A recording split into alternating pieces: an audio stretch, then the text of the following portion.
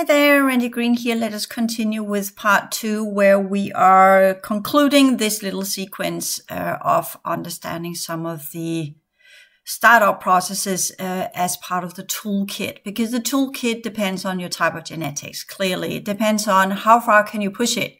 And not everybody is equipped to push it far, but we all have roles to play. We're all part of a very large pattern of change. But to be able to really change the world, we need to understand the complexity of this reality field. And that's why I'm talking about all of this horrible stuff, because typically when you go in and you become a social entrepreneur, yes, you have the ideology of you want to change the world, you want to help other people, you want to help the poor people somewhere, or give water to a community in Africa, or what have you. You want to change something. And then I think that's, this is why I advise you to go in and look at some of, for instance, on Coursera.org, you'll find a lot of podcasts or MOOCs and courses on being a social entrepreneur. And you hear many of them have got case stories from people who have actually tried and what they have experienced in different parts of the world, where they the flaws or the faults and the trial and error, and what they have done and what they thought and what it actually was, and the difficulty of it and all the challenges they had with it. And that's part of also being a change maker, that you go into the project not thinking that, yeah, I'm going to change the world because I'm the best person ever. And you don't go into these projects changing, I'm going to change the world because I've gone through so many horrible stuff, so I'm going to do this kind of transfer that I might not change my own things, but I can change others, and then I'll make it a better place. And then you'll just discover in both cases that this is so much more complex. And that's why we need to look at, when we talk about the toolkit, one of the most important things in the toolkit is both the psychological, the skill set, which I talked about, but in the toolkit, it's also a skill set that we're dealing with here. But that's the first toolkit. You need to look at your toolbox and say, you need to look at who are you, what do you have to offer, where do you differ, and what can you put into this project of change. And to that, you need to know who and what you are completely. You can't just go in because you have an ideology, or you have a kind of a fixation on, or some kind of idea that you can make a humongous change, because you will discover that you are in a ball game. You are in, and this is not as a ballroom, but a ball game where balls are being thrown at you all the time, that this is probably one of the most difficult things that you have ever embarked on. And I will say the success rate of the ones I've been working with, not because I'm not doing my very best, I can always do better. Who cannot do better, right? This is the learning process for all of us. And I've got my flaws, I got my strengths, I got my weaknesses, and I can say, yes, I'm good at working with people, but I'm also impatient, and I'm also understanding that all of these processes that people need to go through, they are so complex that this is going to take a very, very long time. And in all of that time period, what would then be the best tool for these people to get to where they need to go to? And that's where I understood that talking to people since 2007 until 2000 and actually to this year, 2022, I've had these conversations with people. I had years on and off, especially between 18 and 21, where things were really dark and heavy. I didn't have many talks there, but I then took it back up here in 2022 just to discover it's the same issues, it's the same challenges, it's the same things I'm saying, it's the same things they are saying, even though it's different people. So we're dealing with the same set of challenges. And that's where I'm going in and looking at, that's an issue. That's something that needs to be changed. What is the best way then? Okay. I've talked to so and so many people which have taught me what the issues are. I try to solve it by talking to people as a psychotherapist over so many years now, can see that it's taking them so far, but it's still the same processes of understanding that they are not having. There are still the same blockages. There are still the same challenges. There are still the same understanding processes to get to that point where they see this reality, because most people who are waking up now have not had that side as a child as I had. They have not grown up in chaotic homes. They might have, but then they have done different types of defense mechanisms. So we say where they might have psychological or energetic or clairvoyant seeings as I have. They might have saved different things, but the question is, how have they dealt with this? Most have just kind of stuffed it away, and as I try to do, and you can say, well, I was not allowed to do that because the project I was part of, as you recall in the first podcast where I talk about in 1992 when I was woken up, as well as again when I left my husband and I was almost on the brink of suicide, because it was just that would have been a death sentence to remain there. And then first doing one thing and then finding out that was the wrong one, and then go back, play a game, and then get things sorted right, and then take on the project of another living being while I was awakening myself. And in that process, figuring out, how do I do this the best way? How do I get this child to become the most perfect version of what she is? What is the project with her? What does she need? And at the same time, figuring out, who am I? What am I? How do I do this? What are my challenges? Why am I here? And all of these things that I was going through in the same process. So having a double process of really taking care of someone else while I was doing some really tough inner psychological processes in my own awakening process. And on the same time also understanding, because she was enormously afraid of it, that I had to shelf a lot of things and wait until she had left the nest and had become completed in her project. Then I could resume my own project. And then knowing that and setting that aside, even though I was so pissed about it and it was difficult for me, it just had to be that way.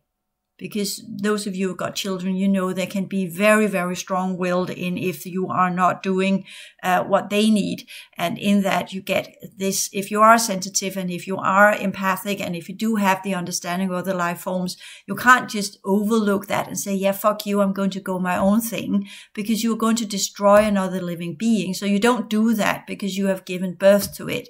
It's your damn responsibility. So that's part of these processes as well. And some of you that are change makers, you have never got kids, but then you have had an animal where you've experienced a little bit of the same thing, where you are a caretaker for something else. And you understand that this is not about your needs. This is about you have taken on a responsibility for another life form. So that's a good first step, to understand that as change makers, we're not doing this for us. But we are doing it because we have a drive inside of us that tells us this is the right thing to do. And we will, in our processes, psychological processes, if we're doing it right, we will go through all of these corners of our subconscious where we understand why we have that drive, until we end up with our original genetic composition, architecture. And then we'll understand, yeah, we were also dealing with the timeline event and what happened after the timeline event, and all of these projects that failed one by one, how the ones that were around us succumbed to the timeline event effects, and onward and so forth. All of these challenges that just goes on and on and on and on. And in all of these processes, discovering the manipulation and how much you've been tailored and webbed into false histories that are positioned there to put you into the rabbit hole so you don't get to the real story. So this is also, so what are we changing? As you're kind of saying, what's the point then? What are we changing? Well, in a way, you can say a whole change maker, the process of changing energy to get to the potentials where you can actually activate is probably what this is about. That's the highest goal of it. As in, we need people who are doing this work to activate and really get the understanding of what this world is about. That's probably the first step. Really see this world as it truly is. That's the social-psychological part of it, where we really awaken. Not just seeing, oh yeah, there are predators out there, and narcissists, and evil people, and human trafficking, and all of these things. It's always been there. It's part of the colonizing races. That's what they do in their world. So of course it's here as well.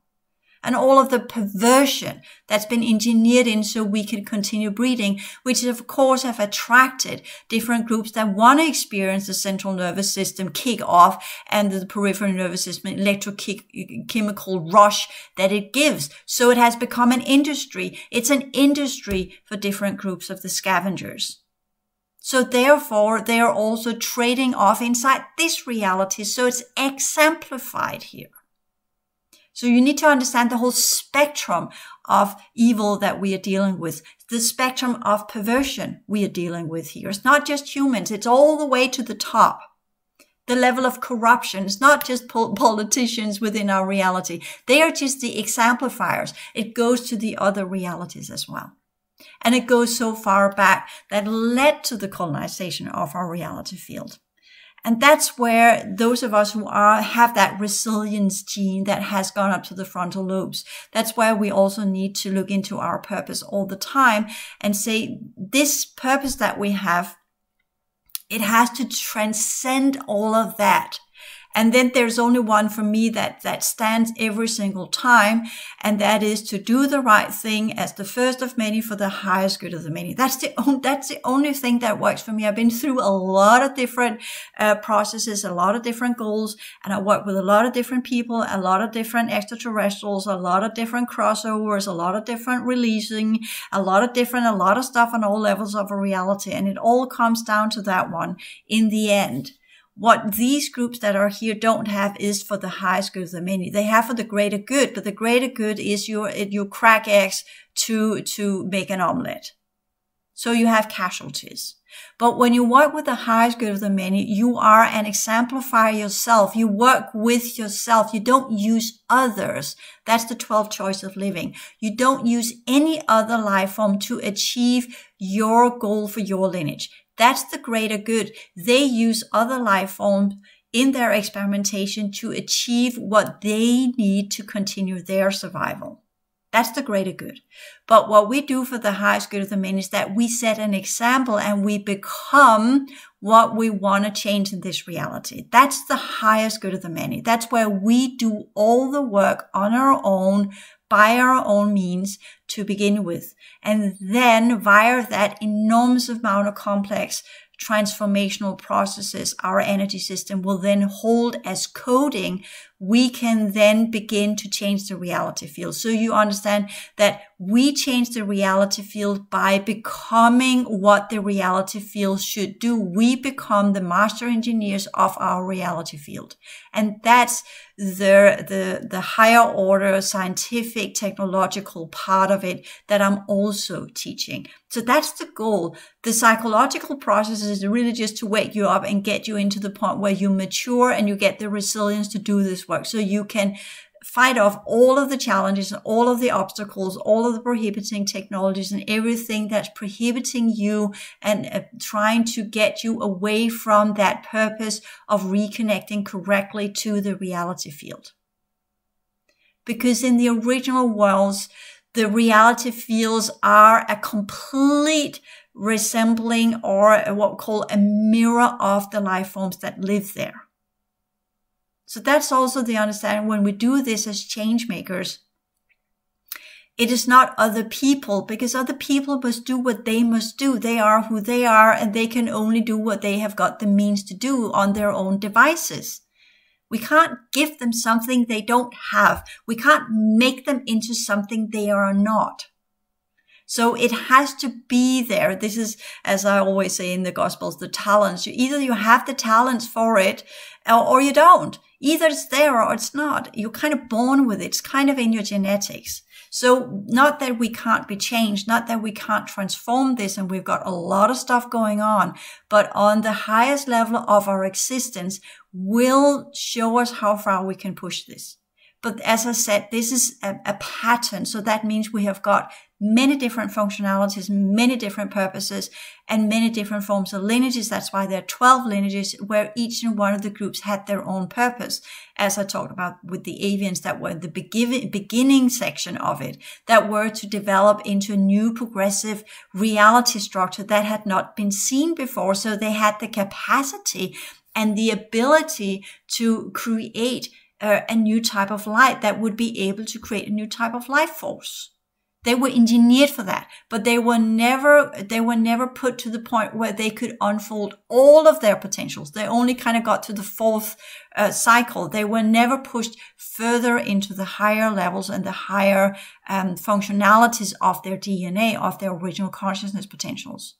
So you can say, well, for them to function, the world needs to be nice, because they don't work well in a hostile environment. They crumble in hostile environments. So they are put, as I said, into areas, rural areas, or they get into, either they're put into nature where they can thrive and live, or they are put into glamour settings, which we're also seeing, where they become influencers, little bright beings, selling themselves off, prostituting their energies for the sake of more likes or what have you, and get addicted by that one, because they have unfortunately a tendency to get addicted to certain forms of energy infusions, because they are to process a specific type of happy energy. So they need the happy energy to continue to exist, and they are then getting it from other people. But what they're not seeing, because they can't see higher up, they're also getting other stuff that is slowly crumbling them and draining them and are burning them out. And they don't know why until they get taken over and consumed by something else. And then they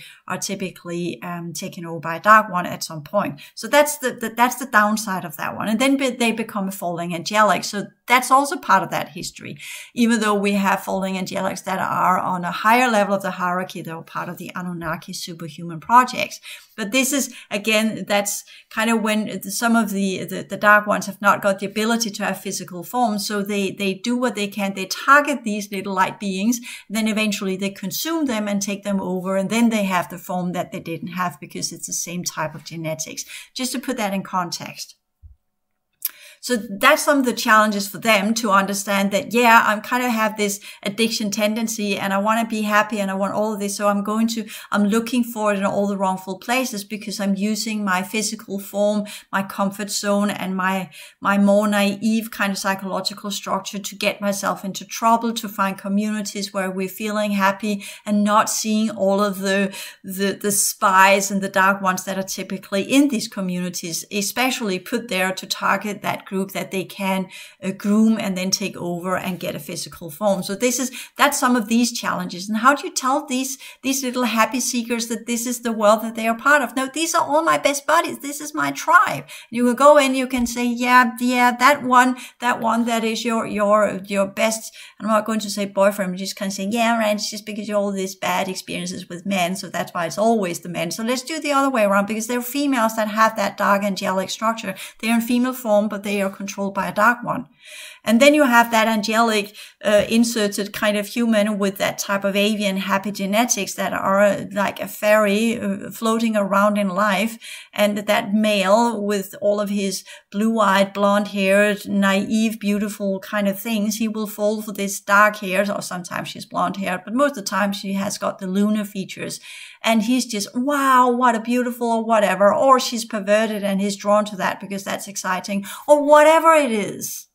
And they don't see that the moment they begin to merge fields and have sex and all these kind of things, yeah, that's the death sentence, because now she has got to you. You have merged your field with hers because you had sex with her. People don't understand these things because they don't want to understand these things. So this is also part of the changemaker, and that's part of the toolkit to understand when I talk about why it's not such a good idea to go out and have partnerships while you're doing this, because you are entering into a very, very complex reality where strategies is about takeover, energetic influencing, about energetic takeover, transformation of energy systems to sustain and uphold life forms that cannot have a physical form, a world of entities, a world of forces, a world of battle, a world of factions, a world of stuff where everything is fighting to survive. So that's the first step of the toolkit, where we line up all of these. That's what we call the SWOT analysis. We're looking at our strengths, we're looking at our weaknesses, we're looking at our opportunities, and we're looking at the threats, which I've just done here. Quick run through. If you want to go into deeper that one, you can do the skill set courses where I talk more about these different things. But the strengths you have is the energy you have transformed yourself. And that's where I can go in and say, well, personally, because of all the things I've gone through and I transformed it, all the challenges, the program I have been engineered to participate in, not the original one because that's gone, but Noah took me over, began some of these what we call superhuman or super soldier programs, trained me, threw me into the underworld, threw me in all sorts of these realities. And then they got tired of me because I didn't work the way that I should. And then I went to Australia, got taken over by their factions and yada, yada, blah, blah, all of that history, which I'm just saying now because when I went through it, it was a living nightmare. The attempts on my life, the attempts of takeover, the attempts of what's been going on, the upgrading processes, the attacks, the energetic attacks, the pull-ins, the scanning, the buzzing, all of the things I've gone through. I'm still here. I'm still doing it. And I got through it and I cleared myself of it and I learned by it and I tried to find solutions every time. So that's where you can say this. I had the purpose that kept me going. And that was, I was already getting in touch with the progression work, although it changed tremendously throughout the course of time. And to begin with, to be honest, I did have the purpose of I wanted to change the world and I wanted to change people and I wanted to help people. I began there. But then I began to understand how difficult it is for people. And then I changed it into, okay, I might not be able to change individuals the way I would like. I've done that with people, talked with people, done my very best. So now I need to lift it into some kind of general course material where people will then get everything I would have said in the sessions are now part of my course material. Because this is what I say to people.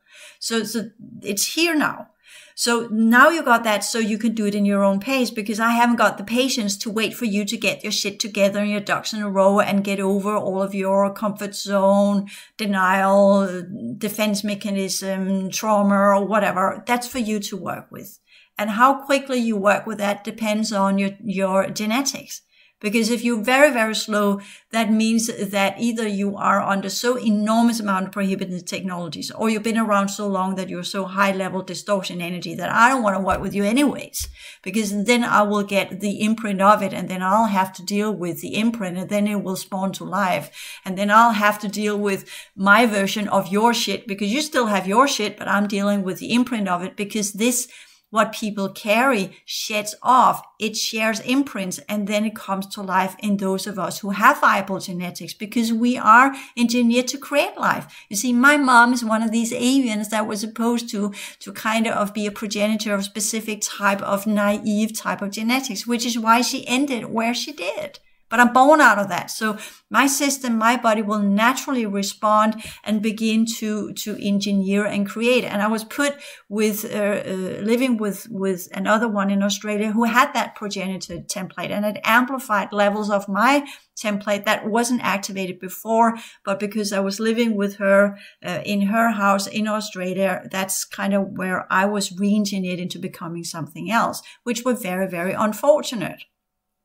So that's also where we are again, aside from we're having people around us that we care a lot about. But if they are part of a project where that is directly harmful to us, then these are the challenges, these are the choices we'll have to make eventually if we can't change it. If we can't go in and help them because they are what they are, or they're dealing with what they're dealing with, they need to do it in their pace.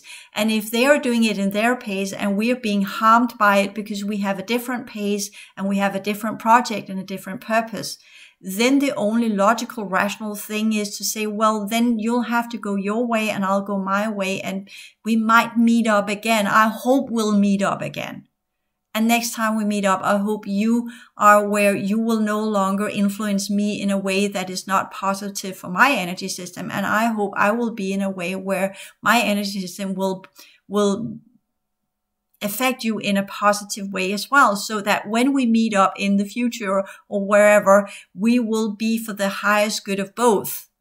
So that we will have an optimal exchange where both of us will grow in the manner that will lead to the highest purity rate, the highest standards, and the highest progression rate. But for now, we are dragging each other down as two blinds that are trying to navigate through a churchyard. We will fall into the grave, both of us. That's a paraphrasing of a Danish saying, an idiom that says that two blinds lead each other to the grave. That's our version of it. So that's just another cost that has to be engulfed and understood when we're doing this work. And it harms. I'm missing these people because my heart is, they are originally of some of the lineages I used to work with, and I'm missing these people every single day. But I can't be around them because they are deliberately engineered so that those of us who are from the same lineages, when we do meet up, we will cancel each other out because they're re-engineered us to do so. Because if you have two of the same lineage that actually works together under the original Pillar project, we would become a force of nature. We would become enormously strong. Then we would amplify each other to continued progression. So they have made sure that we are engineered in a way so that when we do meet each other, we will cancel each other out. Or even worse, begin to not only negate each other, but also create more energetic parasites, or go in and literally reverse our original amplification factors into amplification in an enormously negative way, which I experienced when I was in Australia, where I met two people that used to be part of my earlier projects. And we used to work together. And I was thrilled when I began working with them. But one had got amnesia completely, and the other one had got that kind of negative reversal amplification factor due to the projects that she had been sucked into in her many lives here on the planet. So these are some of the issues that we are up against when we're doing this. And this is the cost of being a change maker, which you will also see with social entrepreneurs. They discover that doing that work is much, much more than just going in and do a little bit here and there and 1 year and then everything's good to go. They begin to understand this is a way of life. And that's the higher awareness lifestyle.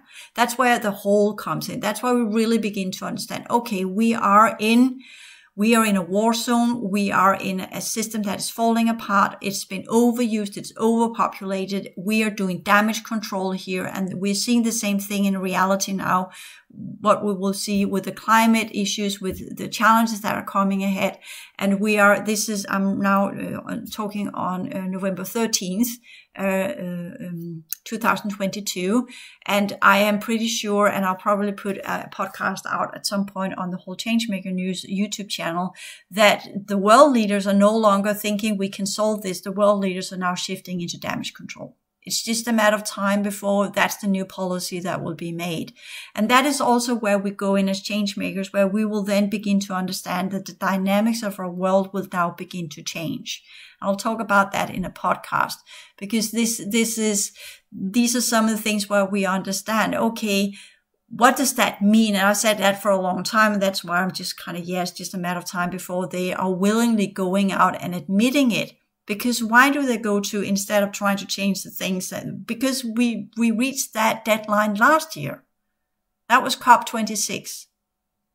And that's where we had Greta Thunberg. Okay, I'm going to say it here. We had Greta Thunberg that were in as the one person rising up from being a street, sitting on the street trying to get people to understand, and then actually talking to the Pope and every single world leader being direct and saying, these are the things. She's one of the hybrid kids as well. And that did not work at all. Not one damn thing. It just became some kind of celebrity thing, right? So that's how it works. So there you also begin to understand when we talk about all these complex structures. We have got people who are working for good, and we have got a lot of people who are working for service to self. And as long as all these people are working for ill, literally, compared to the reality field and what it needs, then we are in a whole other ball game where we understand, okay, this is not just about people of goodwill that want to change the world. Because if we were all of goodwill, then the world would definitely look different. But we have got a lot of different souls here. We've got a lot of different factions here. We've got a lot of different challenges. We've got a lot of different opinions of what's the right way to live and what people are entitled to. And we have got challenges with the Southern Hemisphere and poor countries and all sorts of things that are going to be very, very difficult to really change. So therefore, the next logical step is damage control. And we know that they are not saying it out loud, but they are saying it behind doors. Who can survive? What can survive? What's the triage here? the assessment dynamics are now completely different. That's part of the SWOT analysis as well. And that's why we go in and say, what are our strengths? And that's why I'm focusing so much on the socio-psychological structures and your energy work and your clearing work, so that you will not be hit by all of the different reality factors that are going to play in now as well, which were not there before under the old world order. Under the old world order programs, the lunar gates were controlled, the underworld gates were controlled, the sun were in a specific setting. All of that has fallen apart now. We're getting influx of things from the moon. We're getting influx of things from the underworld or the earlier cycles of our reality field. We are getting the original density 1 radiation from the sun, which is kicking alive all of these density 1 gate systems, including changing our solar system into a density 1 solar system as part of the outskirts close to the abyss, which opens up gate systems to the abyss. And from that end on, it's just downhill. So now we understand that. So what we are doing here is the understanding, okay, we are still working to transform the reality because we are interlinked with it and we are connected that way. So that means those of us who are really activating our higher order potentials, we will experience more and more of that. And we will have days where we can do nothing but clearing work. And therefore, we also as change makers need to arrange ourselves in ways where we understand, yes, this is what we can do. This is what we're capable of doing. This is how far we can push it and what is most important right now. What is needed mostly now. And how do we make that choice where we protect ourselves so much that what we want to put in, what project we embark on right now, is the one that demands most attention. And you will say, well, Randy, if we can't change the world, if we can't change people, if we can't change reality, and all of the things are going downhill, what's the purpose? Because it's the right thing to do. Because it's in your DNA, it's in your genetics. That's part of the issues we had after the timeline event. We are closing up a cycle here. We didn't get it the first time around. We'll probably not get it this time around either. But we are conditioned, we are coded, we are under the law of the cycles, we are under universal laws here. It's not about what we want to do, it's about what's the right thing to do, and what's the right thing to do, that is to follow the universal laws. It's not because it's the law of God, but it's because it's the law of the universal structures and natural laws of energy.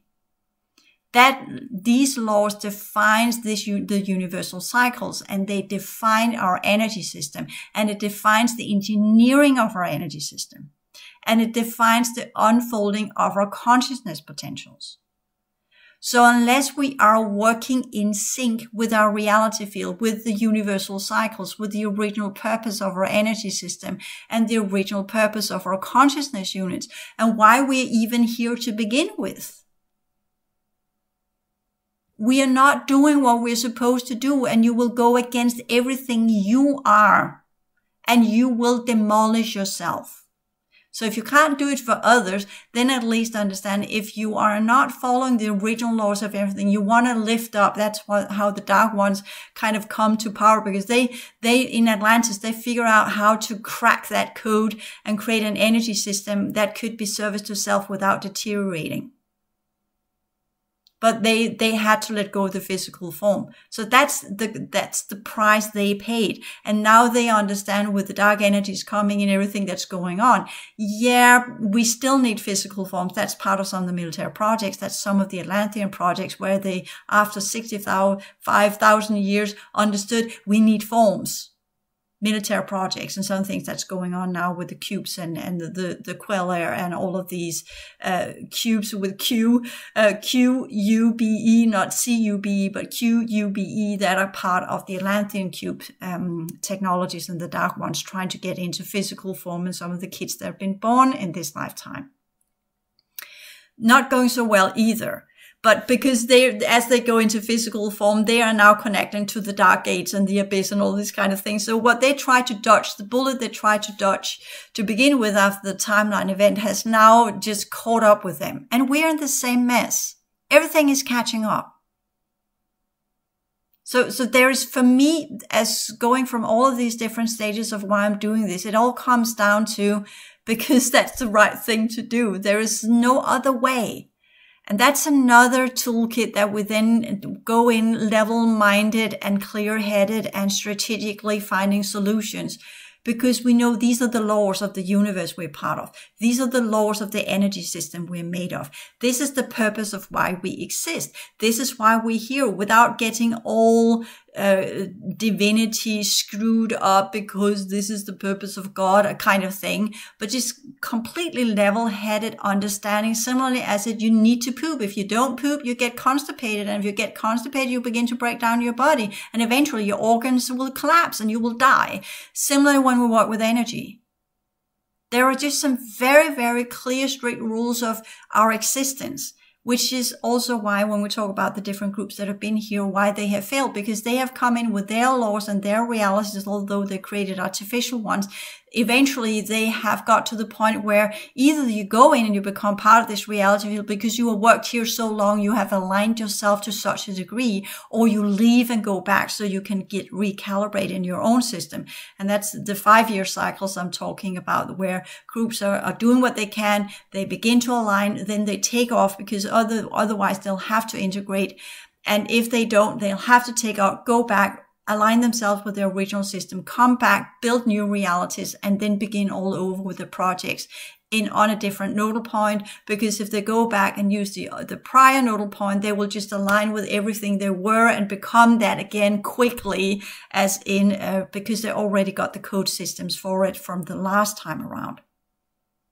So that's also the whole why they're leaving and coming back and going and coming back. And we need to understand that as well. Okay, we now got 5 years from that group before they come back. When they come back, they will do it on another timeline, on another code streams with other repetition cycles, working as concentric circles in a new nodal point where they will begin from the core and influence more and more and more until they take over and create their pattern of change, from where they will operate a certain portion of time where they will create havoc inside our reality to attain and retain what they want to get here. Then they'll have to leave, but they will come back at a later point. And then they will have destroyed that nodal point of our reality field. And then that will be imbued with the remnants, the shells, the ghosts, whatever, which are some of the things that are creating energetic parasites in our reality fields and elementals, because all of that distortion is still there. And we will work through that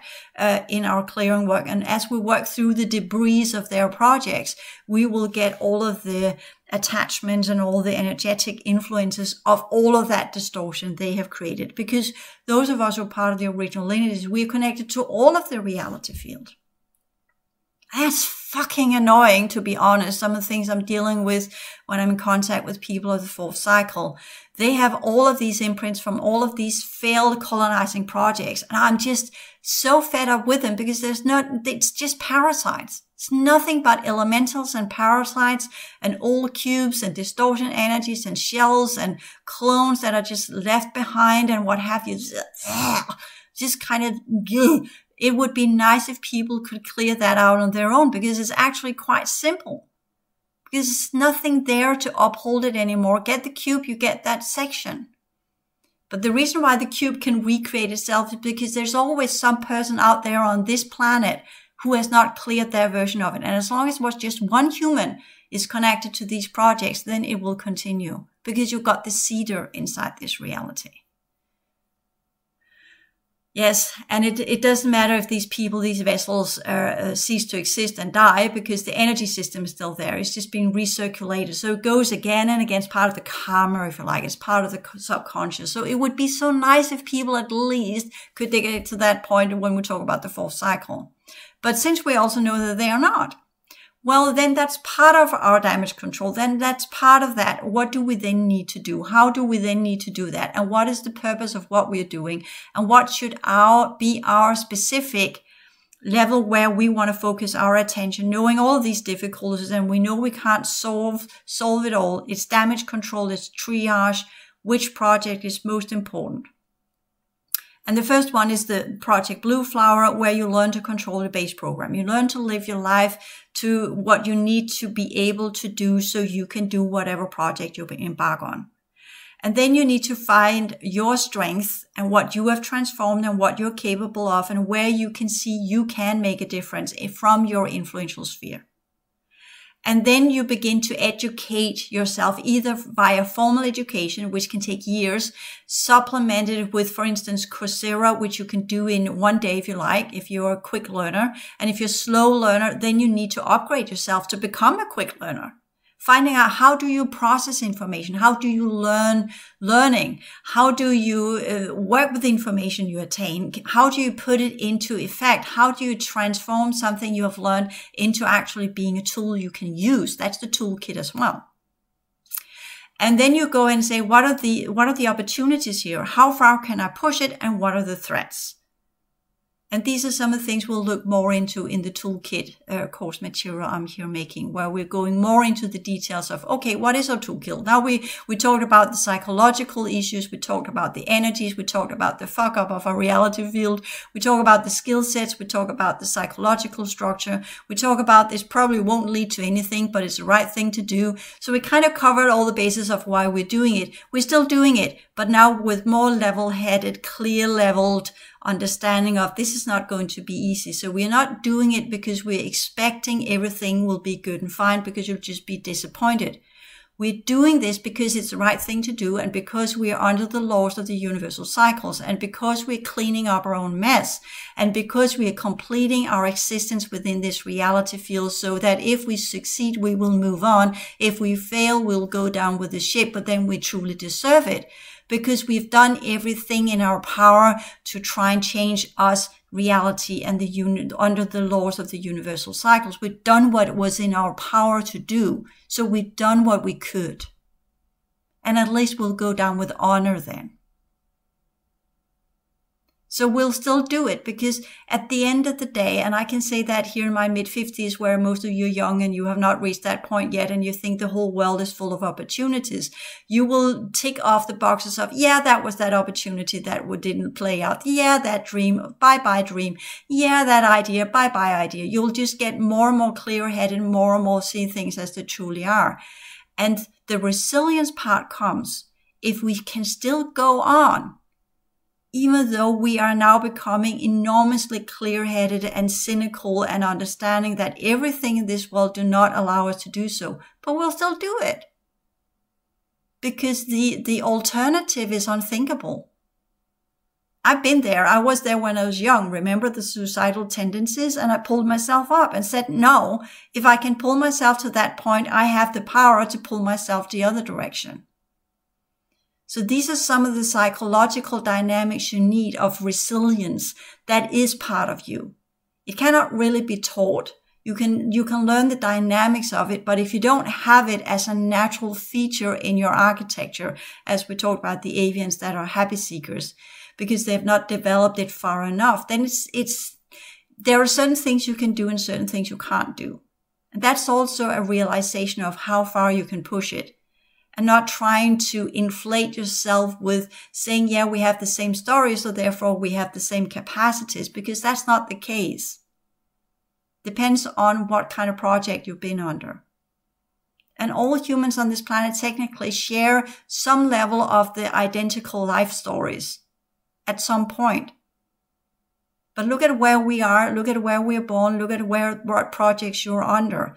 The realization of who and what you are to the depth of your existence and your architecture and your consciousness potentials and your original story will define what you can do.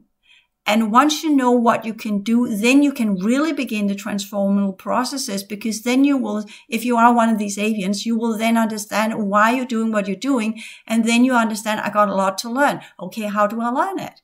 How do I transform this into from being this naive, happy seeker into being the one that I can actually fight off that dark one that is lurking in the corner trying to possess me? How do I get equipped to deal with that? And that's a tough learning process, because that's where you begin battling with that dark thing. As I said, the thing beside my bed, because I was on my mom, who did not fight off her whatever she was connected to. It consumed her in the end. So with that understanding, I've here laid the foundation of the course. So when I do talk about the toolkits, keep in mind, this is not just something you study and then you got it. This is about your personality structure, but I'm highlighting some of the tools that some of you have, some of you haven't, some of you have to learn them, some of you just have to remember them. At the end of the day, we're just doing this because it's the right thing to do, because we are under the laws of our lineages and the universal cycles. And that's enough for us. And if it then leads to change in the world, if it then leads to change in other people around us, that goes for the highest good of the many. Good, because we have chosen to be the first of many to get back on track, to do what none have done before us, to conquer the effects of the timeline event, to do what should have been done ages ago. And in that understanding, learning from all of the mistakes that everybody else have done, and take all of that knowledge and then begin to do it as it was supposed to be done a very long time ago. Because that's who we are. That's why we're here. And that's why we took part of the universal cycles to begin with. So let's get back on track. Thank you.